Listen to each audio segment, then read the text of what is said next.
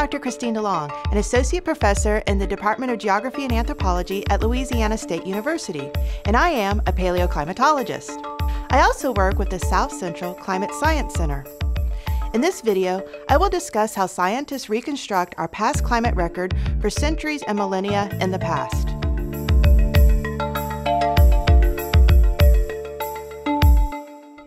How do we know temperatures today are warmer than the distant past when thermometers were not invented yet?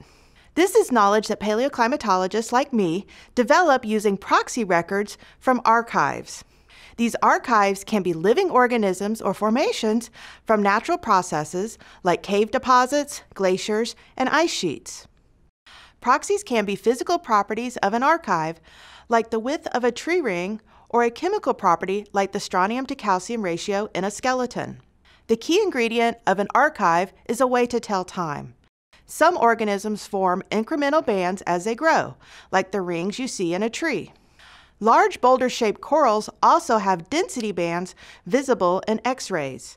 In fact, clamshells, ear bones of fish, and even your teeth and bones have some sort of bands that are deposited with time.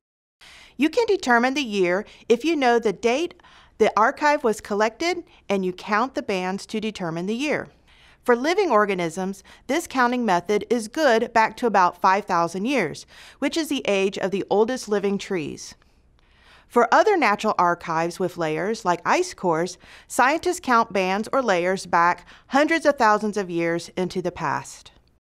Deposits of sediment or mud in lakes, basins, and even the seafloor form layers that stack up with time. If left undisturbed, these sediment deposits can contain long sequences of information that can span millions of years. These sediments contain microfossils of pollen and plankton that live during different time intervals, telling us a lot about our past climate. For archives without layers that can be counted, we use different dating methods, primarily radioactive isotopic dating, such as radiocarbon. With this dating method, we use the process of radioactive decay to determine the age of the sample.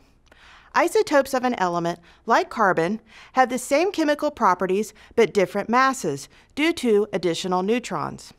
Some isotopes are stable with time, like carbon-12. Others are unstable and decay with time, like carbon-14. Unstable or radioactive isotopes have a definable half-life in which the radioactive isotope decays into another element or isotope during a specific length of time. For example, carbon-14 has a half-life of 5,730 years and decays into nitrogen-14. By measuring the amounts of the daughter and parent isotopes, you can determine how much time has passed. For some unstable isotopes, you can date an archive back more than 1 billion years. After we establish the timeline in our archive, paleoclimatologists will look for a proxy in the archive that changes with time due to climatic or environmental changes. For example, a tree that grows in a dry area will change its rate of growth depending on the amount of water available.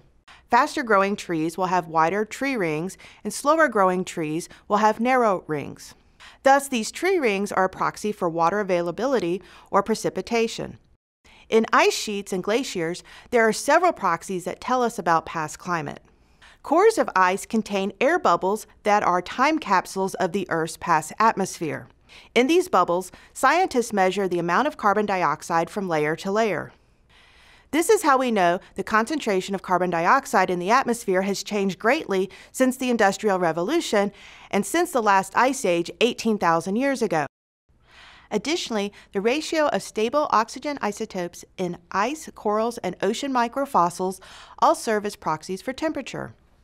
In fact, isotopic and elemental ratios in many archives are commonly used as climate proxies because we know that chemical reactions occur under definable conditions such as temperature and pressure.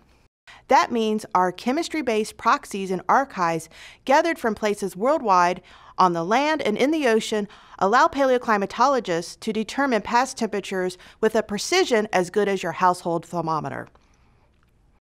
Combining proxies from these archives with their timeline, paleoclimatologists develop reconstructions of past climate that can have monthly resolution for some proxy archives and span time intervals from hundreds to millions of years depending on the type of archive. Individual archives are combined with other archives from nearby locations up to global scales to better understand past climatic changes. Now that we know how we can create these reconstructions of our past climate, what have paleoclimatologists learned from them?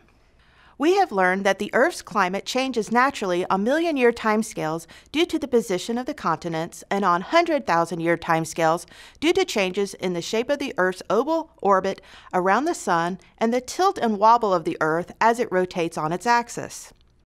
These changes in the Earth's orbit and rotation caused the recent ice ages that started 2 million years ago. The last glacial maximum, the coldest part of the last glaciation, climaxed 18,000 years ago when a large 2-mile thick ice sheet covered most of North America, with a similar ice sheets covering parts of Europe and Asia. These ice sheets caused global sea levels to drop by 410 feet, exposing the continental shelves. The drop in sea level was large enough for the islands in the western equatorial Pacific to become one landmass, altering ocean circulation in that region. During glacial maximum, global temperatures were colder, and ice cores tell us that atmospheric carbon dioxide was 180 parts per million. After the last glacial maximum, atmospheric carbon dioxide increased during a period called the deglacial, when continental ice sheets melted over 10,000 years, finishing about 8,000 years ago, with atmospheric carbon dioxide increasing to 280 parts per million. Currently, atmospheric carbon dioxide is over 400 parts per million. We know that there is a strong linkage between temperature and the concentration of carbon dioxide in the atmosphere. They increase together and they decrease together. We also know that carbon dioxide has not been as high as it is currently for at least the past 2 million years, since the ice ages started, well before humans were roaming the Earth.